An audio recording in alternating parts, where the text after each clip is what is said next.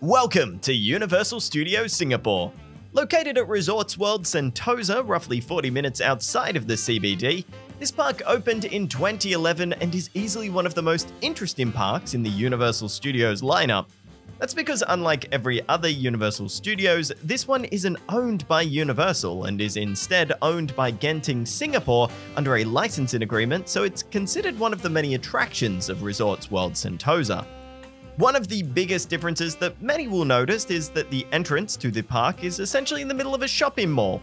But it's what is behind the entrance that we're going to be discussing today.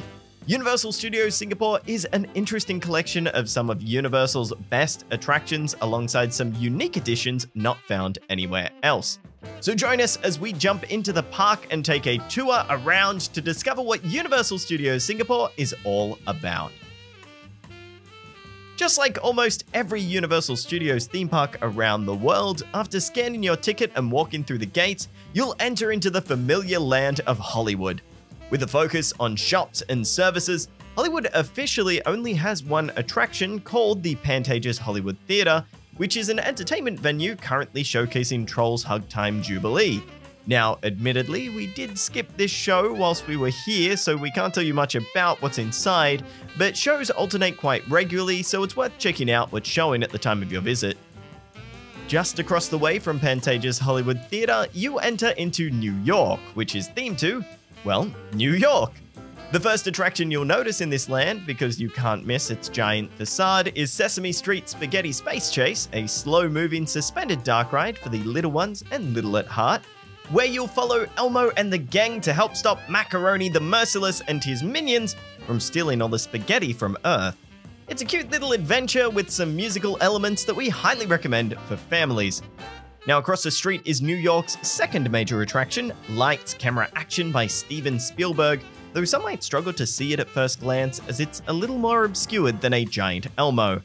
This special effects showcase is more of a show than a ride, but it's perfect for anybody looking to get a taste of classic Universal Studios.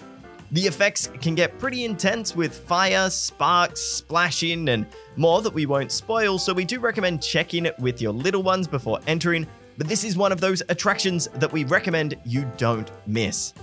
Elsewhere in New York, you are likely to find seasonal attractions and entertainment, so once again, double check before visiting to see if there is anything in particular you're interested in. Around the corner from New York is the intriguing Sci-Fi City. This land is exclusive to Universal Studios Singapore and acts as a kind of Tomorrowland, featuring all things sci-fi with a focus on thrills. Likely the first attraction you'll encounter here is Transformers The Ride: The Ultimate 3D Battle, a screen-based thrilling indoor dark ride that is not a roller coaster. This attraction has become a bit of a staple for Universal Studios, with several other parks having the same attraction, so if you've ridden it before, you can likely skip this one as it gets insane waits of over 2 hours.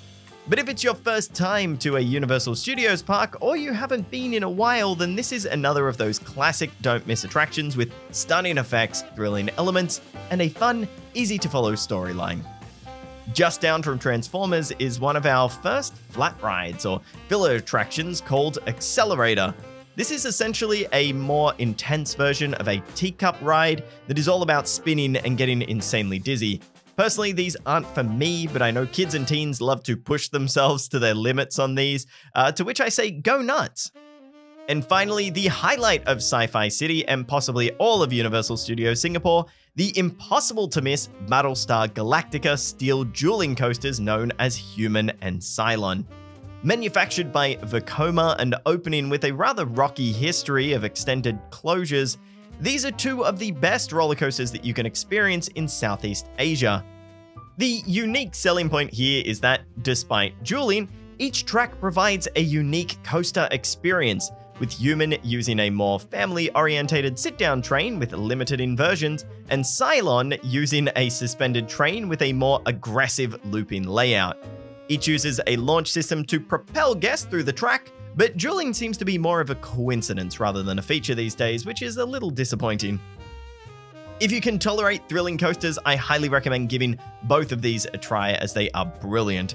If you're a bit apprehensive, then perhaps start with human, see how you feel, and then work your way up to Cylon because it's easily the more thrilling experience. But if you're struggling to remember which is which when you get there, just remember, human is more human. Right next door to Sci-Fi City is the land of ancient Egypt. Despite its impressive size and dominating facades, this area only contains 2 attractions that are centered around the Mummy franchise, such as our next attraction, Revenge of the Mummy. This is the 3rd iteration and arguably the best version of this iconic high-speed indoor roller coaster, and it includes some impressive dark ride sections, plus a launch that propels you into twists and turns in near complete darkness. For those who have been to Universal Studios Orlando, this is a near replica of the Mummy coaster found there, with some slight modifications of the story. The other attraction in ancient Egypt is Treasure Hunters, a slow-moving vintage car-style attraction that takes you on a tour around the land. It has some fun effects, includes a lovely view of the lake, and is perfect for younger guests, but we did see this one get some astronomical waits for what it is, almost over 2 hours. Part of this might be the fact that there isn't a ton of family attractions at the moment, whilst half the park is under construction to make way for Minions, but if you're keen to experience this, then get there early and don't bother if it's over a 20-minute wait. By the way, if you're enjoying this video and want to support us, be sure to give us a like and subscribe to our channel. And if you want to take it even further, consider becoming a Patreon over at patreon.com/ReviewTyme. Continuing around the park, we find ourselves in the Lost World, which is unsurprisingly majority dedicated to Jurassic Park. The Lost World is one of the biggest lands over at Universal Studios Singapore, and it allows for a bit more exploration with its asymmetrical layout. Past the famous Jurassic Park gates, which were covered by a haunt sign when we visited, are 3 attractions, the first of which is Jurassic Park Rapids Adventure. Unlike other Universal Studios parks, which have Jurassic Park as a boat ride, this is a full-on river rapids that contains all the elements that you've come to expect, such as dinosaur animatronics, plenty of moments to get drenched, and an impressive finale drop. It's definitely worth experiencing this unique take on a classic Universal ride. Still within Jurassic Park, around the corner, you'll find Dinosauring, a little flat ride where you can control the height of your dinosaur as it spins around just under our next attraction, called Canopy Flyer. This aerial suspended roller coaster has you soaring over Jurassic Park, giving you some great views of the land and Universal Studios Singapore as a whole. It's a great family coaster with a decent punch that's worth a ride if the wait isn't ridiculously long. Finally, we come to the last attraction in the Lost World, and it's none other than the iconic Waterworld stunt show. We rave about this production over on our official review of Universal Studios Singapore, so if you want something more comprehensive, we highly recommend checking that out. But for those who want the brief, this is one of the best stunt shows in the world, with insane effects on an absurd scale that is sure to knock your socks off. So please do not miss this attraction. Depending on the time of year that you visit, this attraction can only have 1 showtime, so don't miss out because when it's full, it's full. Lucky last at Universal Studios Singapore, we come to the land of Far, Far Away. And don't worry, because you'll see this place coming from far, far away with the grand facade of our first attraction in the land, Shrek 4D. Yep, you heard that right. This massive facade simply contains Shrek 4D, a theater-style attraction that is pretty self-explanatory. Unfortunately, this was closed for refurbishment during our visit.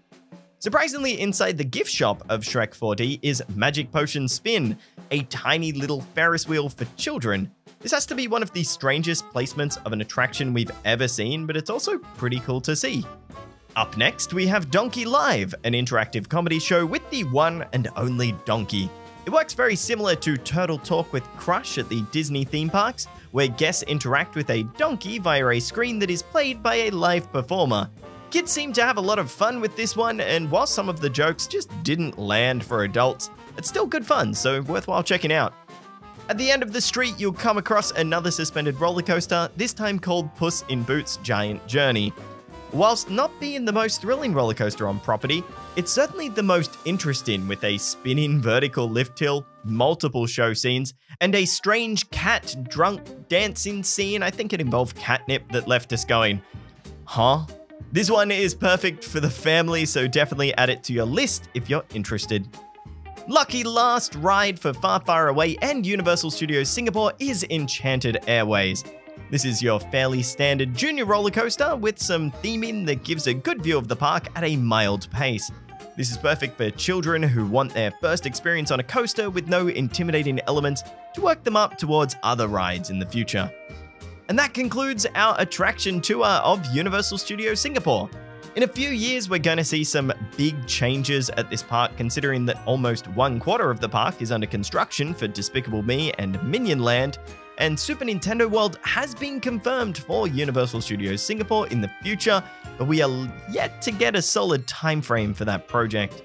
If you're keen on experiencing Universal Studios Singapore, I highly recommend checking it out if you're around Southeast Asia, especially if you have never done a Universal Studios park before. Also, this is our first time trying this style of tour, so if you enjoy it, be sure to give us some feedback. For Review Time, I'm Dom. Thanks for watching.